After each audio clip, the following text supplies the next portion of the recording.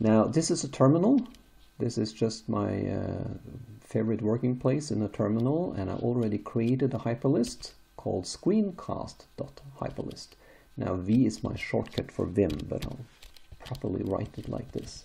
Screencast.hl means it's a hyperlist, and the hyperlist.vim plugin all automatically recognizes .hl as a hyperlist. Now, if you don't know Vim, you should really check it out. It's the most comprehensive text editor there is alongside of Emacs, but Vim is slimmer and has thousands of plugins. Thousands of plugins. You can do everything you can imagine in a text editor in Vim. You can even play Tetris inside Vim. You can have your calendars from Google Calendar inside of Vim. You can do anything and everything. Now, I write books, I write articles, I write all my emails, I write, of course, hyperlists in Vim. Everything I write, I usually do it in Vim. Now, hyperlist in itself is a way to describe anything. It can describe the whole universe, the state of the universe, the history of the universe. It can describe a project, a to-do list, anything you can do in a flowchart, you can also do in a hyperlist. Hyperlist is a way to describe anything in pure text. So let's dive into this screencast.hl. It's actually everything we're going to cover in this screencast. It's shown here. Now the two first lines are in bold, white bold, meaning they have children. This item, short introduction to hyperlist, has a child, and this is the child. Point the audience to this link. Now if you go to this link, you will find out everything you need to know about hyperlist as a system. Hyperlist does not depend on Vim or any text editor in specific. It can be written down on toilet paper. It's just a way to describe anything using just pure text. But since I'm using the Vim as editor for text, I have created a very comprehensive plugin, which is called hyperlist.vim, which can do all kinds of magic, like this thing you just saw, where I just press space and I uncollapse, collapse, or uncollapse, toggle between a collapsed state or uncollapsed state for a specific part of the list. Now this part of the list, Introduction to the hyperlist.vim plugin, has two children, and both are in bold, meaning they have their own children. So links and features. Now I can also uncollapse to a certain level. If I do \0, it uncollapses to level 0, or collapses, I'd rather say, to level 0. If I do \1, it uncollapses to level 1, \2 uncollapses to level 2, and level 3, and level 4, and level 5. And that's all there is. This is the whole plan that we're going to cover this in this screencast. I'll go quickly through it. It's not going to be very, very long. So first of all, short introduction to hyperlist. Well, point the audience to this link. Already done that. Introduction to the hyperlist.vim plugin. Yeah, I talked about it. And links. On vim.org you will find the plugin here. On GitHub, with all the descriptions and everything, you will find that here. Now show the help file, :h for help, hyperlist. Let's do that. :h, down at the bottom of the screen, you will see :h, hyperlist. Here we go. Hyperlist is a way to describe anything, any state, items, pattern, action, process, transition, program, instruction set, etc. So you can use it as an outliner, a to-do list handler, a process design tool, a data modeler, or any other way you want to describe something. This plugin incorporates encryption. You can encrypt any part of the hyperlist or take advantage of the auto-encryption feature by making the hyperlist a dot file. I'll talk about that later. But anyway, here is a lot of introduction for the plugin itself. And here is the content for this help file. It has everything you need to know about how to handle a hyperlist and how to handle this plugin called hyperlist.vim inside of Vim. It's definitely one of the most comprehensive Vim plugins out there, out of the thousands upon thousands of Vim plugins, because it has, I don't know how many features, but maybe 100 features. So that's the help file. Let's go back to this screencast. Now, features.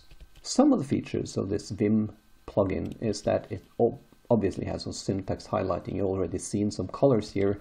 Tags, which in HyperList means something that you put in front of an item that shows, let's say, who's responsible to do this item, when is it done, like a tag that contains a date or a timestamp. Tags are in red. Now, conditionals. Let's say you want to do this only on a full moon. Let's say bark at the moon only on a full moon. So we put if full moon, then you do whatever stands in white after it. Now, if you want to do another condition, if a equals 0, then do this, or if mom is not home, then do this. Whatever you want to put in there is the conditional. Only do this item when this condition is met. A simple question mark inside brackets like this means it's an optional item.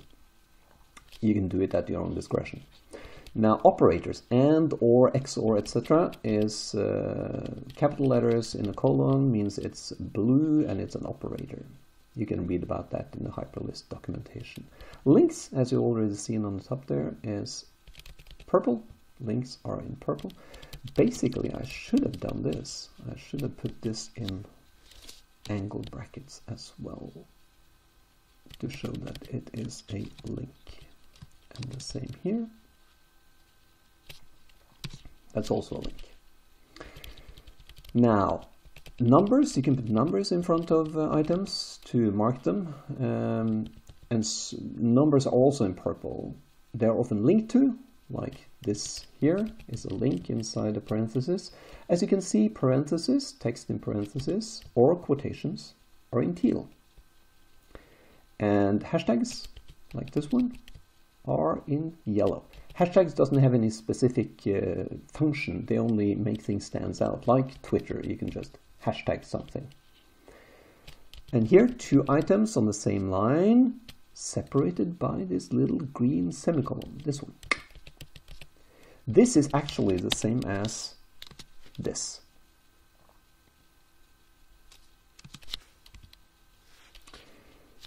Now I will show the presentation mode. You can use a hyperlist to present some information. Let's just do this. G up, I'm in normal mode, and I do G down. G down. Oops, what happened?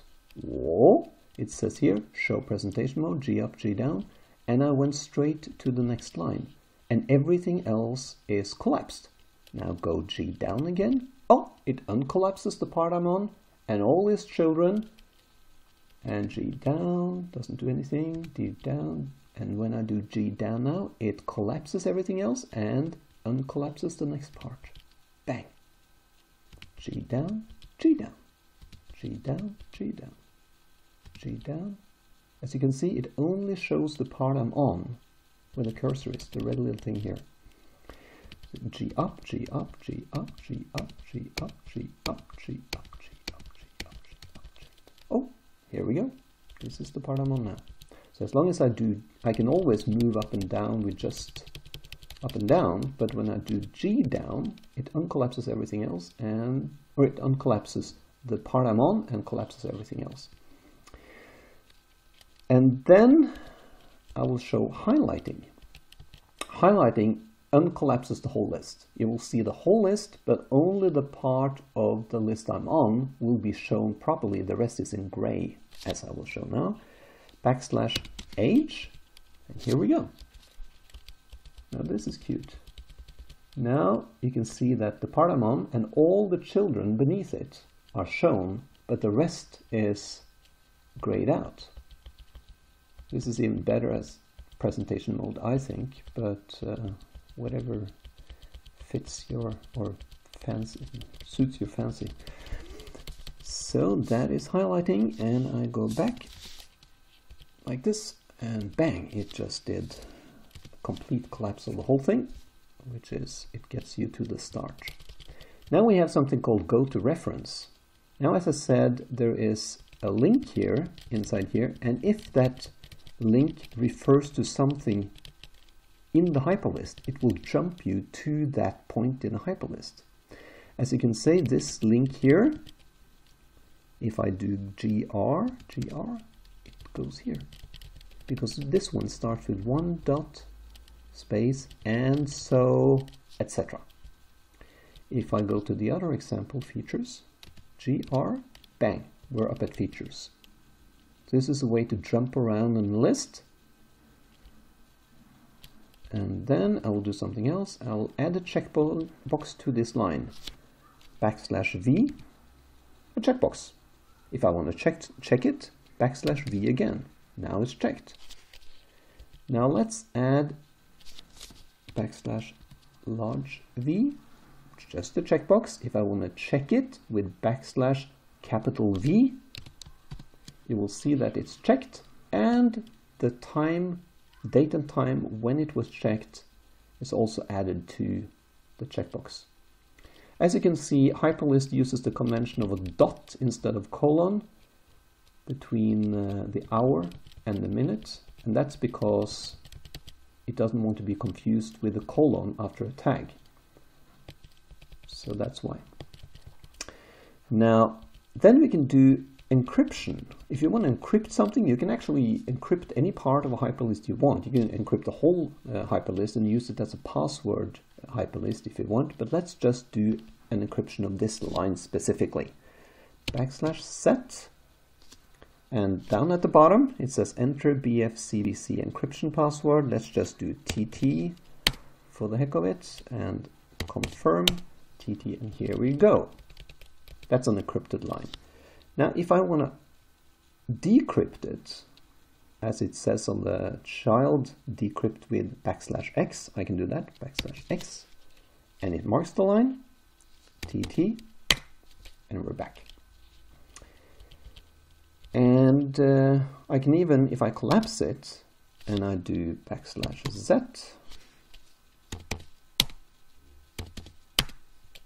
it encrypts both lines. If I then want to decrypt both of them, I mark them visually by capital V, and then \x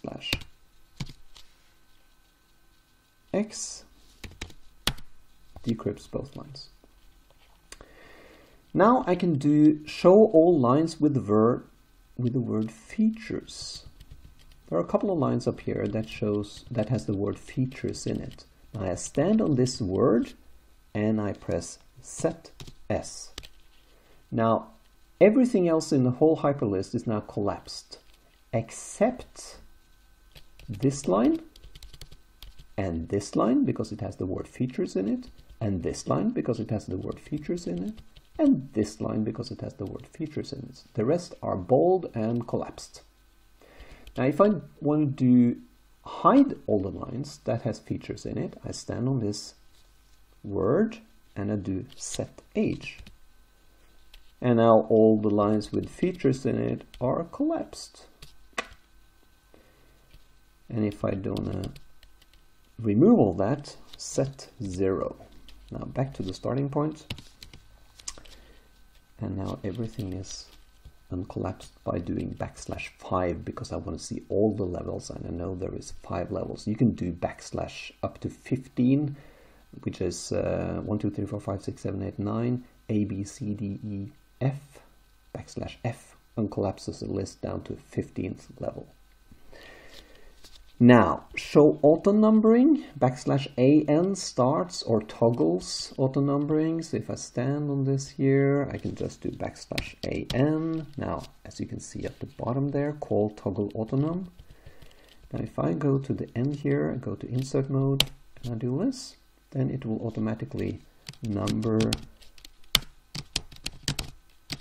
this. If I want to indent it under 3, I just do Control T. As you know, in Vim, Control T is indentation, Control D is de-indentation. So if I want to do this one, let's say I want to do T and then auto numbering under there. I can do something and I want to T it there. It automatically numbers correctly. So then I'm going to put all the future items that are marked with a date into my Google Calendar. Now you can see this is a past date, 2018, that was last year. And it says this is not added as it is past due. But this one, because now we are, as you can see up here, we just tagged it. I did this screencast 8 o'clock in the evening on the 4th of August. Now obviously the 9th of August at 1300 hours is going to be in the future. So this is a future event. And the way I do this, as it says up here, the future items to my Google Calendar is added by \G. Let's see if this works now. G. And it says at the bottom of the page there, added one event. Let's see if this actually works. Now we're going to go here. Oh, here we go. This is a future event. And as it says here, this is a future event created by hyperlist.vim, screencast.hl. And as you can see, this here is the part of the hyperlist. So this part is included in the description. And you can see it is 30 minutes as default, and it's put in the exact time as it's said in the hyperlist, like here. And you can have any number of future dates. Let's say you're creating a project hyperlist and you want to put responsibles, etc. And then you can just do the \G and all the future events are bang into your calendar. And you can also specify what calendar you want to put it in, but I won't go into that because you can put stuff into a specific calendar if you want to. But this is now just the default calendar by \G. And these are just some of the vast range of features of this hyperlist.vim plugin. Now, if you want to contact me for any questions regarding Hyperlist in general or this hyperlist.vim plugin, you can contact me at this email address here, g@isna.com. I should also note that my webpage, as you can see up here, is isna.org. And there you will also find a specific page on Hyperlist, but you will also find a lot of other stuff I do, like books I write and programming I do, or music I make, or 3D digital artwork, photography, etc. Astronomy stuff and HP calculator stuff and all kinds of freakish stuff. So knock yourself out, or you can just contact me on g@isna.com and we'll have a nice chat, maybe a coffee if you're in the vicinity or I'm in the vicinity of you. So until next time, signing off.